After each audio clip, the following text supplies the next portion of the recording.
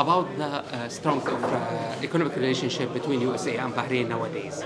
So the United States and Bahrain already have a very, very strong economic and commercial relationship.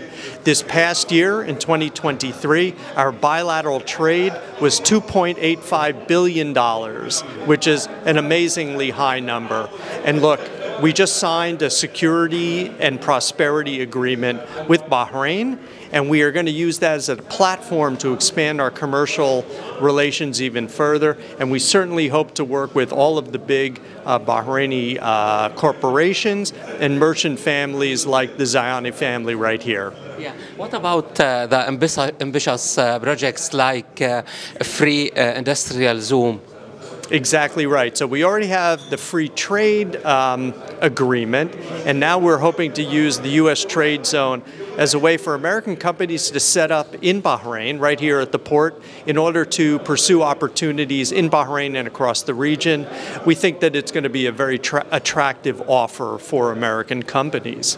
Okay. Thank you very much. Thank you. Thank you.